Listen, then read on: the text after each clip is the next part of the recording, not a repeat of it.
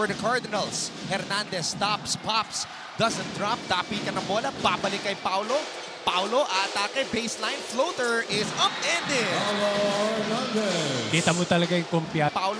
Paulo, atake, baseline, floater is upended.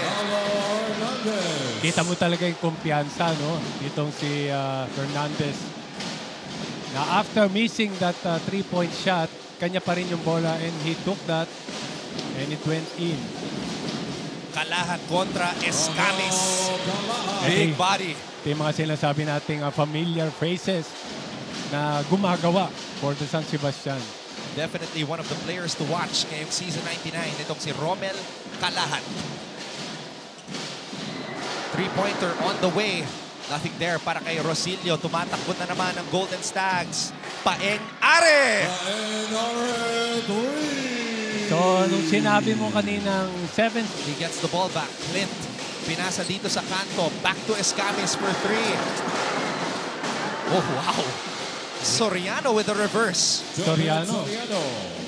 Right. Yung iba nga hindi nakapag-college pero nakapag-pro. May mga ganong klase.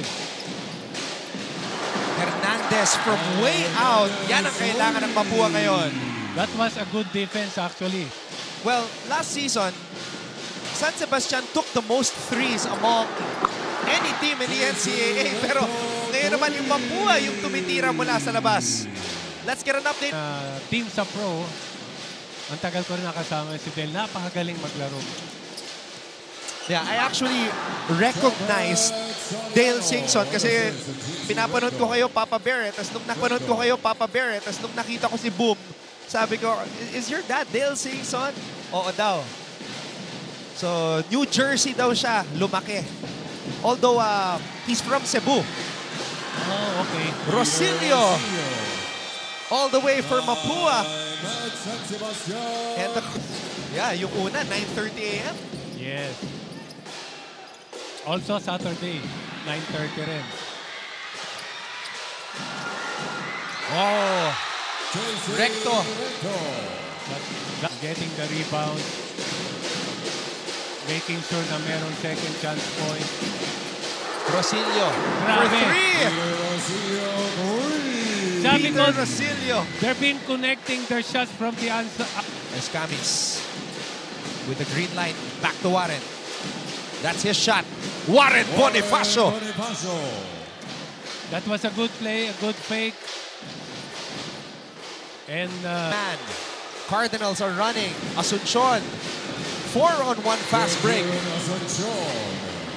lagi nakakalusot, ano? Late yung Golden Stags are running. Are, dangerous pass. good anticipation. Escamis, welcome back to the NCAA.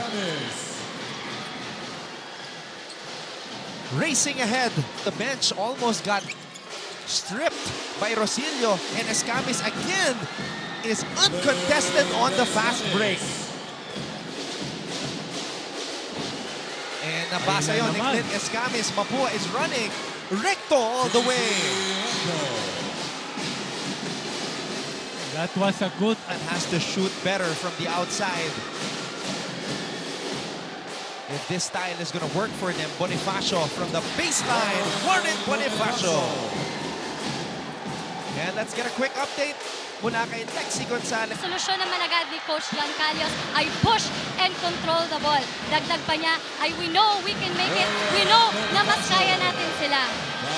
Mas pinapatitip na ng that the Cardinals need to watch out for Rafael Arce and Alex De Soyo and force them to dribble or turn their back to the basket as they have the hot hands for the Stags. Now, can And again, nakita natin yung tight defense ng Mapua has been very effective.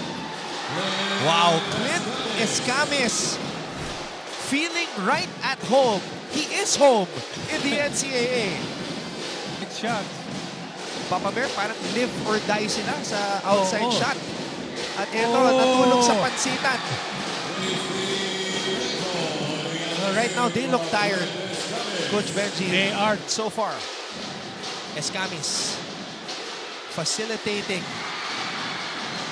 very well, I must say. Cuenco Yung crowd, grabe kapuno. And until now, very very surprisingly na hindi ganito dati. No? Natutuwa ako. Ano nga Papa Bear bago ako umakit. Dalisay. Warren. To his longtime teammate Paulo Hernandez. Hernandez steps back for 3. Paulo Hernandez. Gabat. Rex Gabat. Sebastian still in the game right now. Plenty of time. 11-point lead yung hinahabol nila.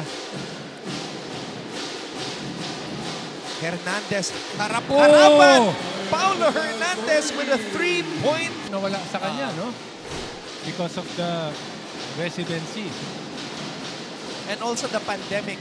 Yun. Kaya tumagal din. Ball, ano yung kailangan nilang gawin moving forward? Yes, mahirap i-sustain yung ganyang klaseng play na puro early offense. Pero right now, I think they need to concentrate more on defense.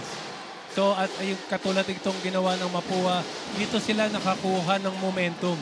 Playing good defense, opponents. You gotta get it to Warren Bonifacio. Dahil if you foul Warren, that's almost a sure 2 points from the free throw line. Bonifacio says, forget the 2 from the free throw line, give me the 3.